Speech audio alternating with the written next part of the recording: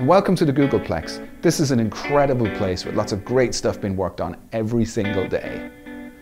Before I worked here, I always wondered what it would be like to come to the Googleplex, meet up with a Googler, and have coffee with them and just chat about what they do, how they do it, and why they do it. And today we're going to do exactly that. Welcome to this episode of Coffee with a Googler. Today I have a very special guest joining me. Emeka has come all the way from Nigeria. Now Emeka, he's a program manager in Sub-Saharan Africa, responsible for working with developers in that part of the world. Now he's also been working on this awesome project, which has been about taking developer content that's typically only available online and making it available to developers offline. So Emeka, welcome and thanks for joining us. Thank you for having me, Lawrence. Oh, you're very welcome. It's just a real treat to have you here today. Yeah, it's a great day at the campus and it's great to be here. So tell us about this project. Is it KESA? Is that how I pronounce it? Project KESA. Okay. Yeah, so KESA is it's an Igbo word. It's a language spoken in southeastern Nigeria. KESA means to distribute or to share something that it gets to everybody. Okay. Everyone, yeah. The project was actually born out of the work we're doing in Sub-Saharan Africa, working with the developer ecosystem there. And while doing this, we found out that yes, Google does have a lot of great developer content, but this content is mostly online. Okay. And by developer content, I mean stuff like the tutorials, the videos, documentation, right. Installation files, and stuff like that.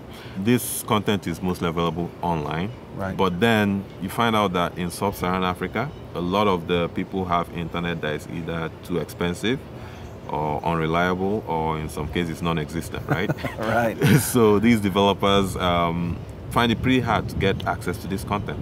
So we asked ourselves, is there a way that we can get this content to them in a way that is offline friendly, so to speak?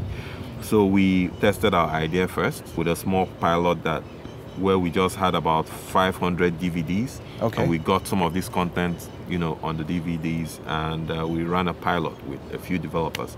And the response was amazing. Nice. They loved it. So we decided to take it a step further.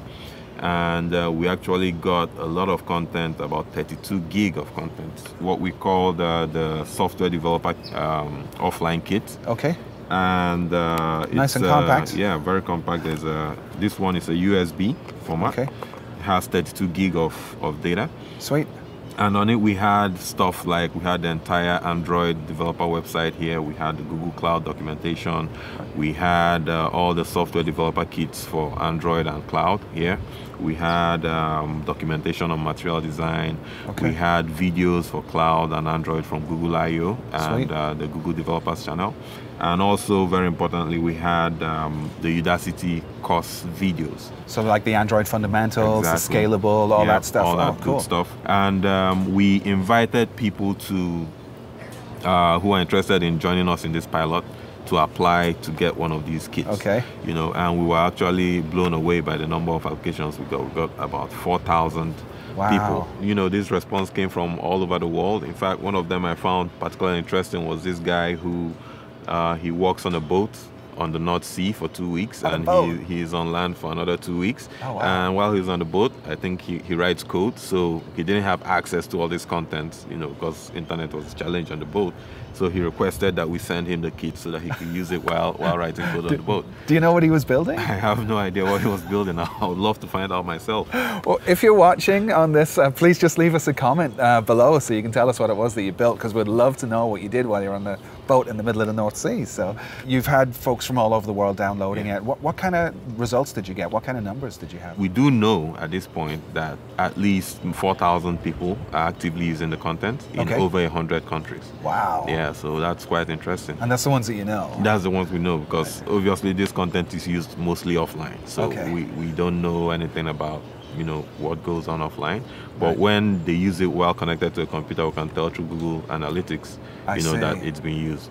And we're going on to actually spread this even more. Cool, cool. And like this content, it's like twice a year you do it, so you produce new content? Yes, we try to do it twice a year.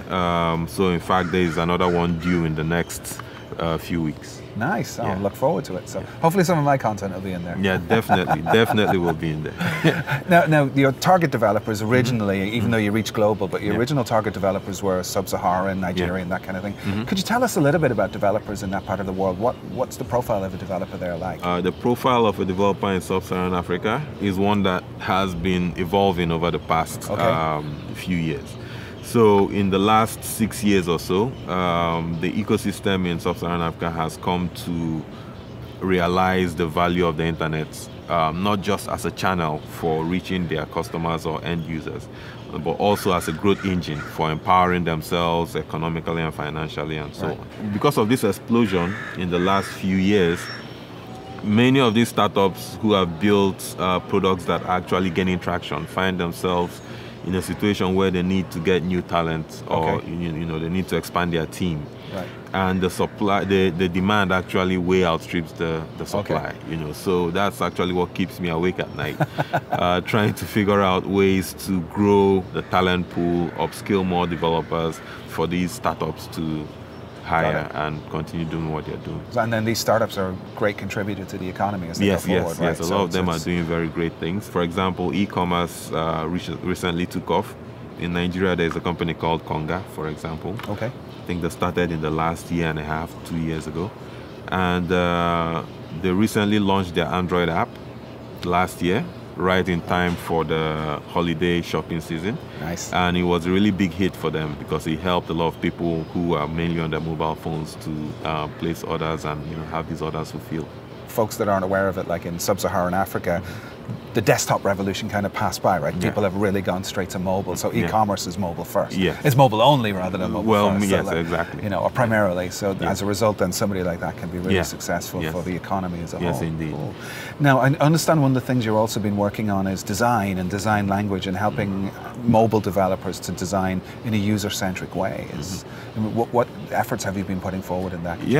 So with the internet, the evolution of the internet as a channel and as a growth engine, one challenge that has come up in Sub-Saharan Africa and indeed many emerging market countries is the lack of locally relevant content. There isn't enough of this locally relevant content online.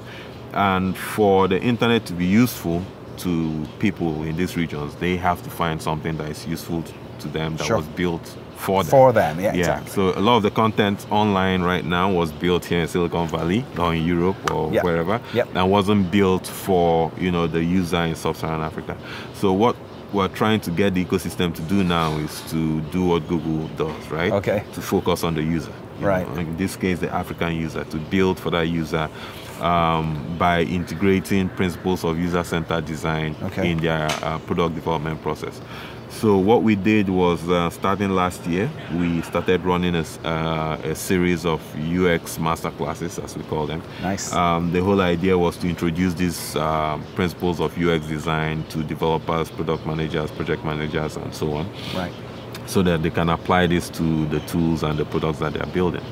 And we just had the second iteration of that this year, where we focused on teams that had new product ideas and teams that had existing products that were trying to iterate, to get the next version out. Got it. And the result has been quite encouraging. Now, I understand recently in your country there was an election and technology played a great big part, and Android and App Engine and other stuff played a part in that. Could you tell us a little about it? Yes, the 2015 elections in Nigeria were quite unique for a lot of reasons, and one of them was the role that technology and social, played in the entire process. But before the polls themselves, there was this concern that there would be some form of voter apathy, that people wouldn't come out to vote. And you can't have democracy without voters, right? You just can't. So one of the things we did was to run a campaign called the Pledge to Vote campaign, where people went to a website that was powered by Google Cloud and the pledge to vote. So when you did that, you get a badge generated for you with your name, and you can automatically share this on the social platform of your choice and challenge your friends to also go and pledge to vote. So that was quite successful. We also had various Google Plus Hangouts, where a number of the candidates, actually engaged people, the press, the public on, you know, their manifesto and stuff Nice. like that. So it was quite interesting, the role that technology played, and I think Cool. the country was better off for it. That's good to hear. So, and I know there was a great blog post on Google Africa. Yeah. We'll post a link to it here. And so one of the things like with elections is like elections are quite close to being universal, but we can learn a lot from what you guys did in Nigeria, hopefully for our elections next year. Emeka visited us all the way from Nigeria, and he shared these amazing stories of just the breadth of things that developers are doing, all because of content that you're able to give them offline. So thank you so much, Emeka. Thank you again, everybody. If you've any questions for me, just leave them in the comments below. And if you've any questions for Emeka, please also leave them in the comments below. And don't forget to subscribe to the Google Developers channel for more great episodes of Coffee with the Googler. Thank you.